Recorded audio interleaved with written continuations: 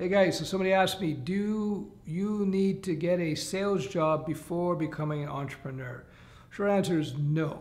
Short answer is no. The most important thing you can do as an entrepreneur is to have a product or service that might have a demand. So what do I mean by that?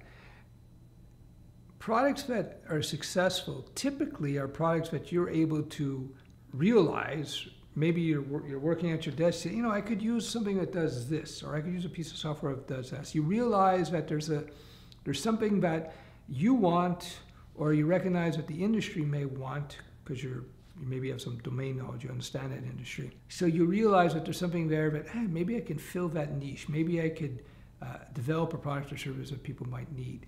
So yes, ultimately, you're going to need to be able to sell that product, but I think the more important thing is to come up with at least the prototype, the alpha version, if you will, of that product before you start thinking about sales.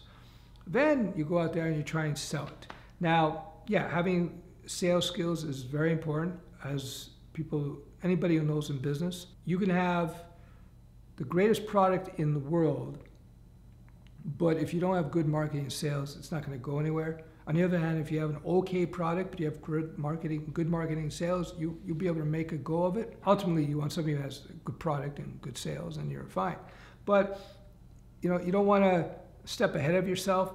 I think if you're first starting out, I would work on the product, maybe buy a book on sales or something, take a quick course on sales. But let's get that product out there as quickly as possible, see what happens. When you see that you got some traction, meaning some people are interested and it looks interesting, then maybe you could start looking at sales and marketing a little bit more. Maybe you could partner with somebody or hire a consultant or hire somebody if you're funded. I don't know. But yeah, you don't have to go out there and get a sales position before you start being an entrepreneur, that's for sure. Would it help? Yeah, it would help. But if you have a good idea, just start implementing that idea now.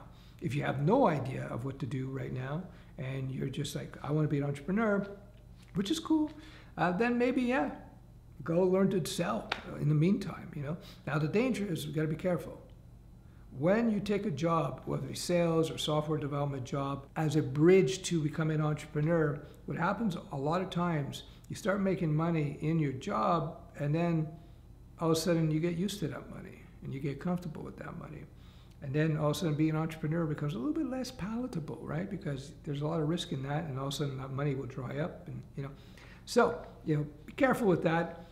That all said, the more you learn, the more you earn, the more broad skills that you have, the better off you will be in terms of making decisions. But ultimately, the entrepreneur should try to bring in talent in one way or another to take care of jobs or take care of aspects of the business that you may not be the best at. So maybe you're a great designer, but you're not good at coding.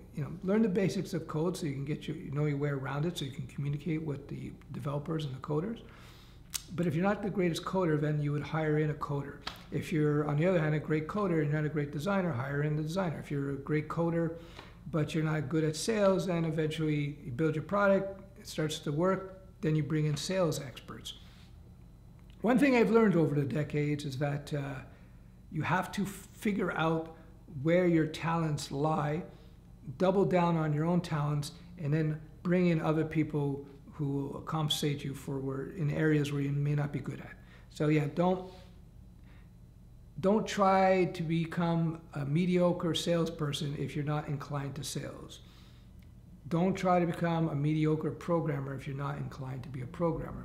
That said, if you're in the tech game, it's smart to learn at least the fundamentals of coding and development so that you understand the possibilities out there and you understand the landscape, so you can speak to developers in their language, which will make you more efficient as a product owner. Anyway, I hope that helps. We'll talk soon. Bye.